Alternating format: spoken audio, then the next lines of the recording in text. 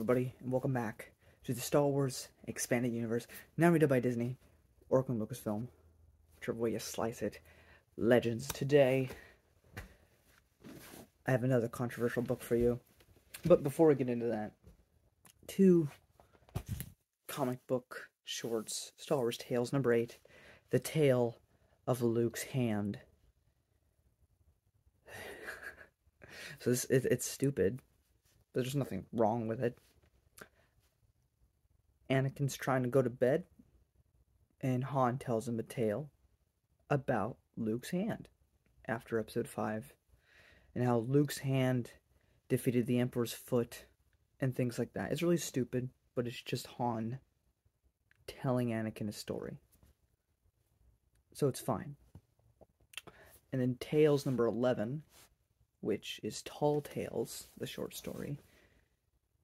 Han is in a bar, and they're talking about things that Han and friends have done. And some of it is truthful, some of it is not. And he's just chilling there, like, drinking his beer, and then he collects somebody for the New Republic, and it ends. It's fine. As most of Star Wars Tales is. And then we have Crystal Star by Vondon M. McIntyre, who's famous with Star Trek books of all things. Crystal Star, the worst book in the EU, supposedly. Is it? No. It's actually really fun. It's different. Definitely doesn't really feel like Star Wars. Probably because it was written by somebody who usually only writes Star Trek. And those are two different vibes. And it feels like a Star Trek book that just happens to have Star Wars characters in it. So, if you like Star Trek, you'll enjoy it. If you don't like Star Trek, you probably won't. Or you might, because it still has really weird things in here. So what happens in this book? Well, the kids, because of course the kids get stolen again, but this time they're more of a focus, because they're usually just in the background, or they have a small little adventure, like in the Jedi Academy trilogy, but here they're actually, like, doing things, because they're kidnapped by this guy named Hethrir, or whatever, and he's another small faction that's trying to make the Empire reborn. And the weirdest part of this book, the most insane part of this book, is a being called Waru, which is like this wall of flesh. It's really weird. It's a wall of flesh that is from another universe called Other Space, and he's full of anti-force, whatever that means, and he needs a powerful Force user to get back home. Hence, messing with Luke and the bad guy sacrificing children that are Force sensitive to Waru. And it's really weird. But that is what that is. Along with that, we have Luke being really out of character. And it doesn't make a lot of sense. But because I think this was written fairly early on. I think this was written before the Callista trilogy. But I think the retcon is that Luke's still all moody because he's no longer dating Callista, which I guess.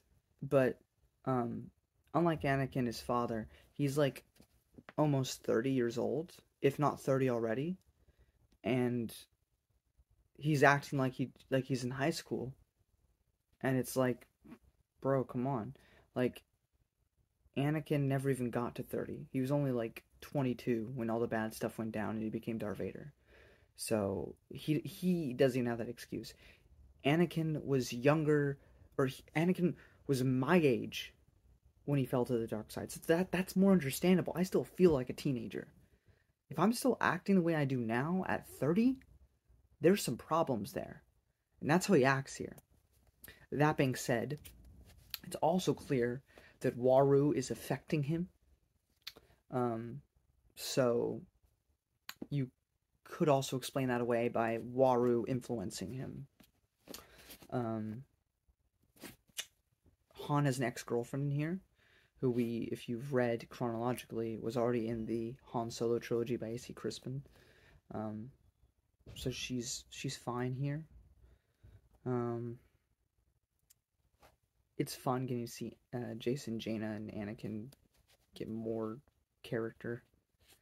There's also weird things like centaurs, dragons in here, and ghostlings, which are these beings that are very fragile.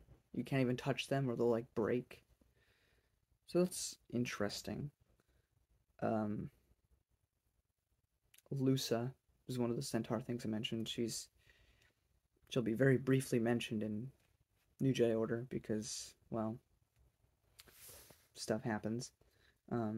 We also learn, not that this is very important, I just think it's funny, that Jaina is 5 minutes older than Jacen because she popped out first, so she has that win, I guess. I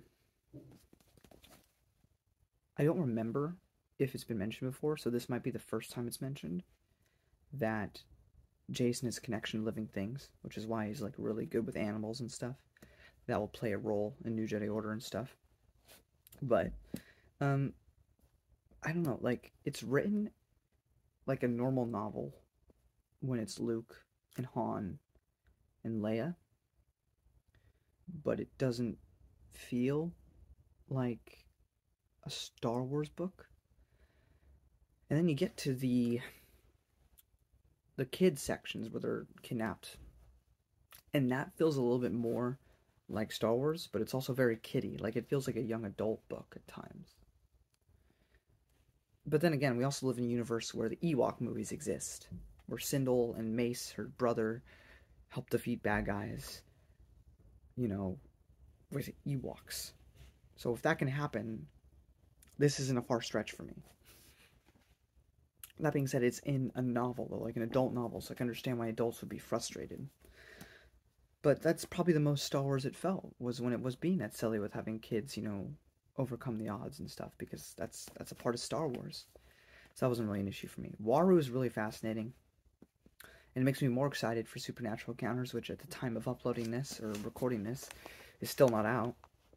But there's so many things still unknown about the Star Wars universe, even though the fact that I've read like most of the EU now. And also I gotta mention, this is my first time reading this, in case you didn't know, because I've read pretty much everything. But I skipped this one because people said it was bad, and it's honestly not that bad. It's pretty good, actually. I had fun with it. So I don't know. Maybe don't listen to other people's opinions, like no on post New Jedi Order and make up your own mind. But because people told me this was bad, so I skipped it my first time through. But I really enjoyed it. So that's my thoughts. Waru is really weird, but I also kind of love it, and it makes the universe still be a little bit unknown, despite knowing so much of its history. So yeah, do I recommend The Crystal Star? Actually, yeah. I think you should read it. At least give it a chance.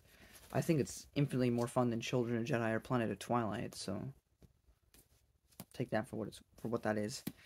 But yeah, till next time, I have Crimson Empire 3 and Jedi Academy, the video game.